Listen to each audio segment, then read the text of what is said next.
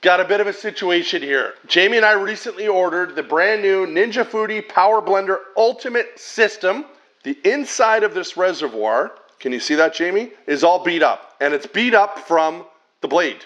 And then down inside of here, right down here, Jamie, I don't know if you can get that, there's a huge chunk of plastic missing from the blade that we found inside of this. So, here's the question. We're gonna reach out to Ninja and we're gonna see what Ninja's gonna do. Are they gonna be like, yes, we're gonna send you a whole new system, we'll send you a new reservoir? I'm not sure, but stay tuned because we are gonna keep you updated in another video. So as you just saw, we had a problem with the pitcher that Ninja shipped us. Well, we've now since resolved the issue. I reached out to Ninja, phenomenal customer service, I must admit. Spoke to a super nice guy in Colombia. He was excellent and sent me a brand new pitcher. So that replaces the one that was really beat up and scratched that we would have showed you. So we've done all kinds of videos over the years on blenders and food processors, and there's always a dough blade, and we've never experimented and tried one. So we're gonna change that now. So in the book, the Ninja book here, which is quite nice, it's called Dough Kickstarter Pizza Dough. So we got a Fleischmann's pizza yeast. So I'm gonna add my warm water in. Our yeast. So sugar we have 1 teaspoon. 5 minutes. So half a cup of olive oil. Then we've got our salt. And then we've got 3 cups of flour. All things considering, that wasn't too bad.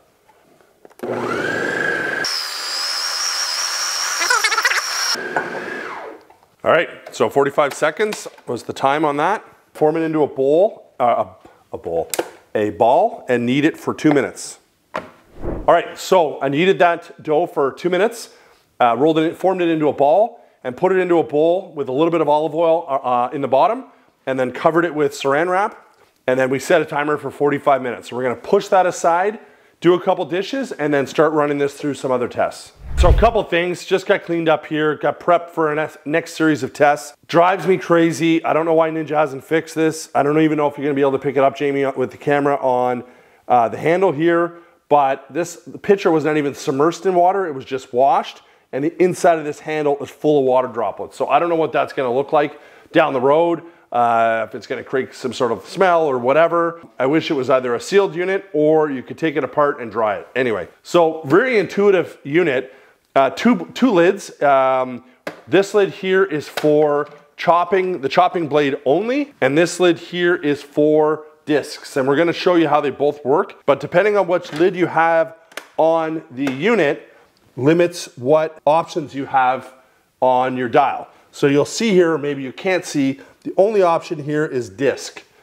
But if I switch this lid out and put they call it the flat top lid on, so now you've got smoothie, bowl, what does that say, spread. I'm looking across my body. I can't, dough, chop. So pretty smart that it knows that. Here's the accessories it comes with. Now I must say, this little box, we paid extra for it. I'll look it up and I'll let you know by the end of the video how much it costs, storage system. I think it's a must. I mean, you don't want these blades kicking around that someone's gonna get cut. But anyway, so we're gonna grab the shaft portion here that's gonna go on our spindle. And then we have 2 different blade options, one of which is reversible. So we've got this blade here, which is, trying to get the light, so it's a grater, it's a single side. And then we have a slicer, and then we have shred. So let's start out with slicing. So we're gonna drop that on there. We're gonna put that lid on. Now you'll notice this plunger comes out, but so does this. So it's like a 2-part pusher. So we're gonna hit start, and we're gonna start with something simple like cucumber.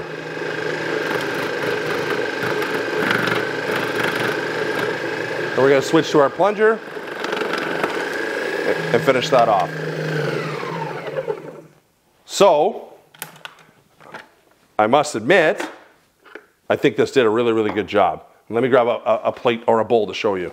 So, very consistent, as you can see here, all across the board. And 1 cucumber in a couple seconds, I was pretty impressed with that.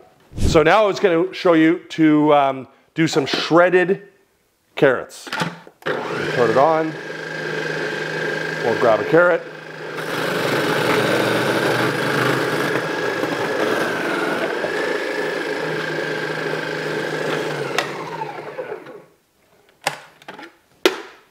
So a little tiny piece left over on the top, not a big deal.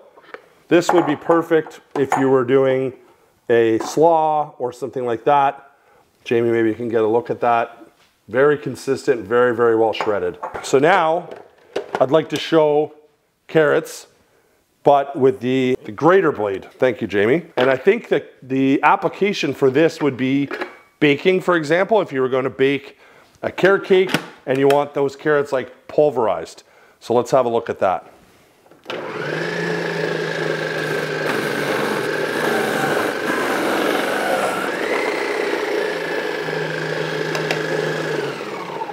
So again, I don't think it's a setting I would use or a blade I would use very much, but, and it was a small carrot, completely pulverized. So again, would that be a good application for carrot cake?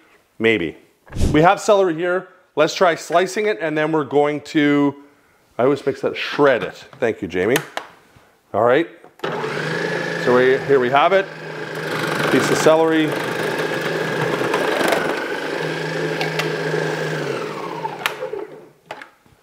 Now, in my opinion, I mean, if you're only doing 1 or 2 pieces of carrot or celery or cucumber, you're probably not going to pull this out and have to do all these dishes. You just slice it by hand. But if you're doing a lot of cooking, this could save you a lot of time. So let's have a look at those. So, I mean, a couple inconsistent pieces, only because I think when I went to push it with the plunger, the celery went down on its side. But overall, very, very consistent in the pieces. All right, so let's flip that blade over and try shredding. Get a piece of celery.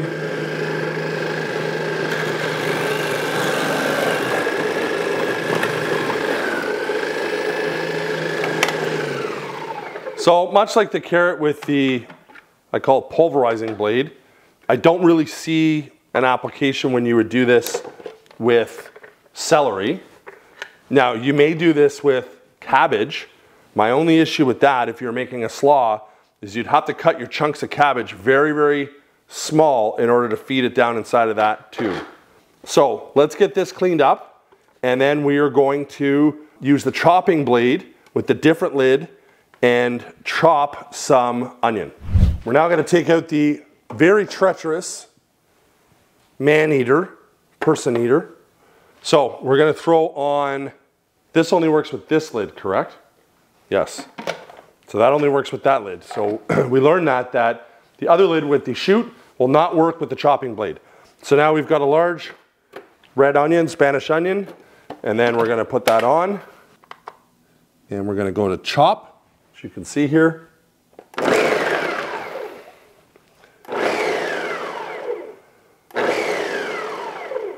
Okay, so also has a pulse.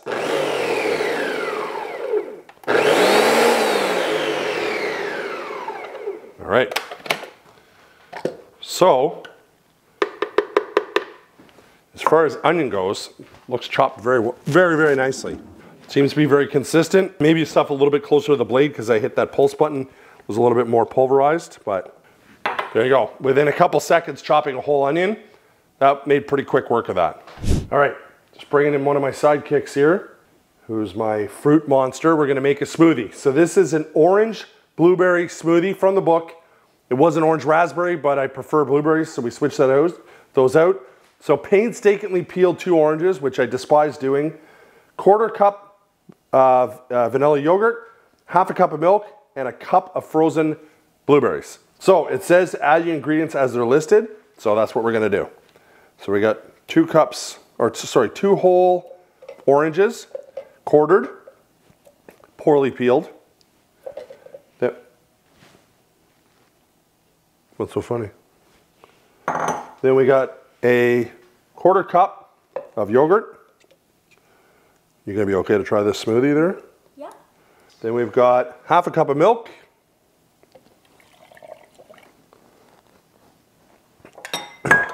And then 1 cup of frozen blueberries. So then we throw our lid on Will it fit, he says. Boom. Lid was cross-threaded. Thank you. So we're gonna go power smoothie, correct, Jamie? Mm-hmm.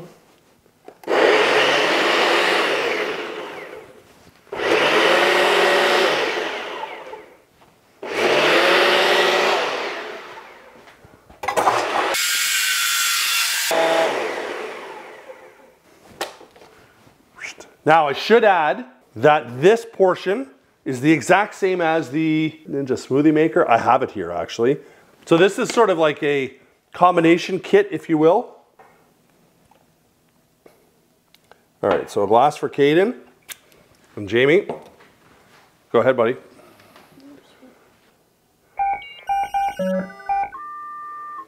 Different taste, but it's pretty good.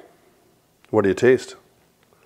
Basically orange. I would say maybe 1 orange, maybe 1.5. So 2 oranges is too much?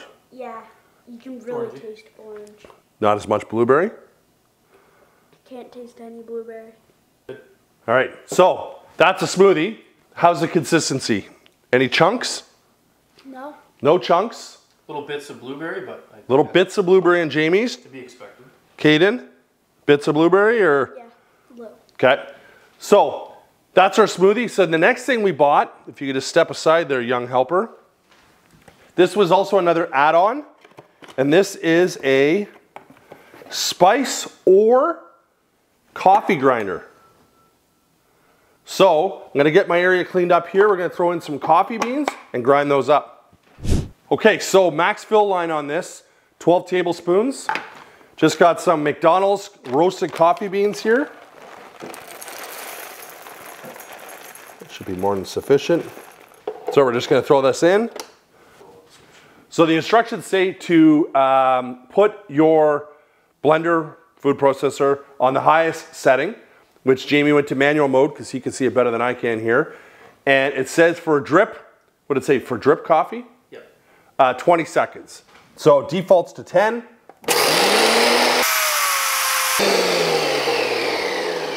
So I think that this attachment may be something that would be really interesting for a lot of people.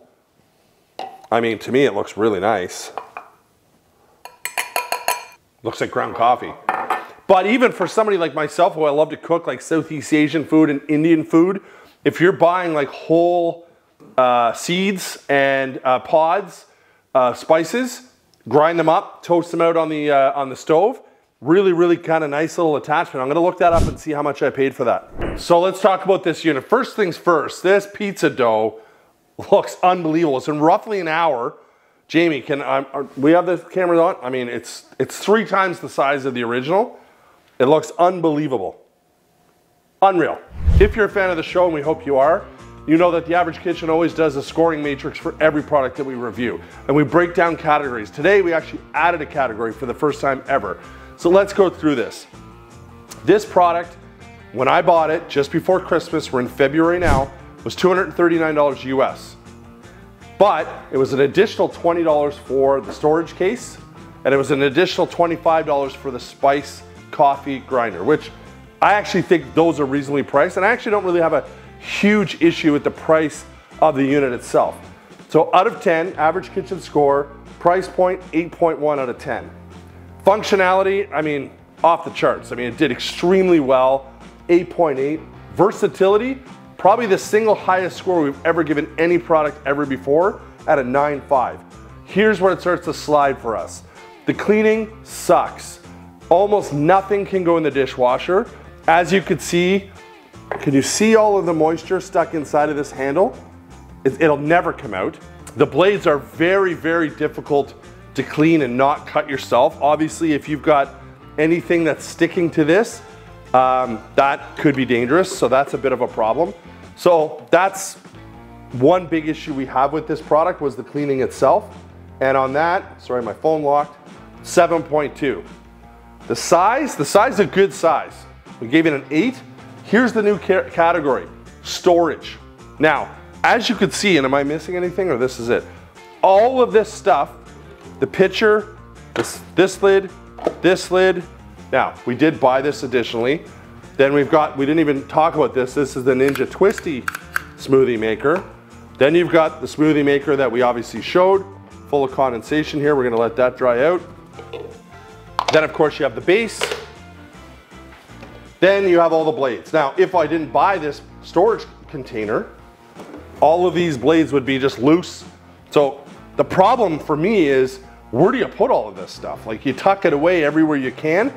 So it's a bonus that you buy one product and you get all of these different things. So it's like, how did you describe it, Jamie? It's good and bad. It's good that you get all of this. It's bad that you now have to tuck it all away somewhere and figure out where you're gonna put it. That's just me or my and Jamie's opinion. You may look at it completely different. So on the storage, first time I've ever scored that, 6.8. The quality, well, it's Ninja, and we've had very, very good success with Ninja products. First time we ever received one that was damaged, they took care of it immediately, and we're just a normal customer. We're not affiliated to Ninja, we're not affiliated to any company. We're just like everybody else. We bought it, we had a problem with it, I called their customer service, they rectified it and fixed it, so I was pretty happy with that. So the quality, we gave it a 9.1, which gives an average overall score of 8.2, which is still scores well, but for us, the downside was the cleaning and the storage of all of this. Jamie's gonna double check the wattage. We believe it's 1200 watts, and I know a lot of people kind of take those things into consideration. Now, if I look at comparing to a Blendtec or Vitamix, which we reviewed in the past, that were, to us, they were just okay, that are in the $600 range, this package is looking pretty good for the price point. That's our video. We really hope you like it. We're pushing hard to try to go to 100,000 subscribers this year. The only way you can make it happen is by subscribing and helping us out. And if you want to see more content from us, leave us a comment on what you want us to shoot next, and we'll add it to our list. We'll see you on the next one.